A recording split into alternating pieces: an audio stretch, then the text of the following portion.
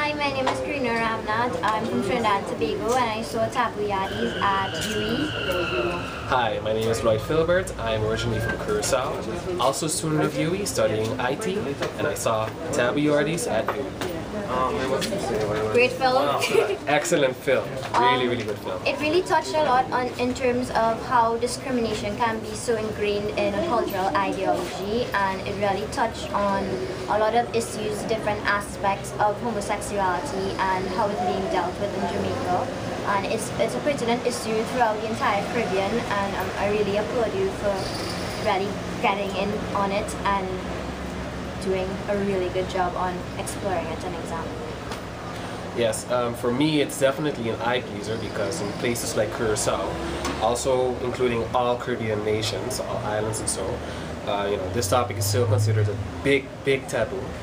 And even in a place like Curacao, where we are dominated with the Dutch culture and the Dutch systems and so, Curaçaoans tend to be a little bit more open-minded than I would say compared to Jamaica or Trinidad.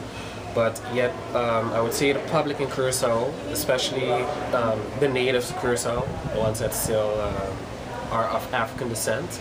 And you see also, I mean, with all parts of the world of the African diaspora, it seems that for some reason with minorities, it seems that this is such a huge taboo, because, especially when you have to consider the fact that so many of these nations have been colonized by all of these European nations, and they have they had to adhere to the customs, the religion, and the complete definition of civilization from these European nations.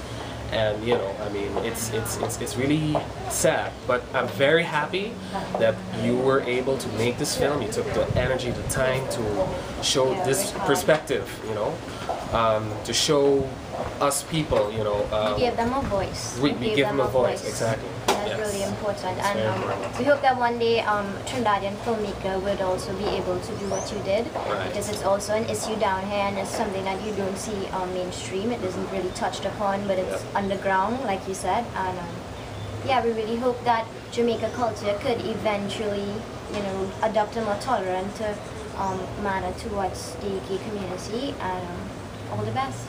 Yes, all the best.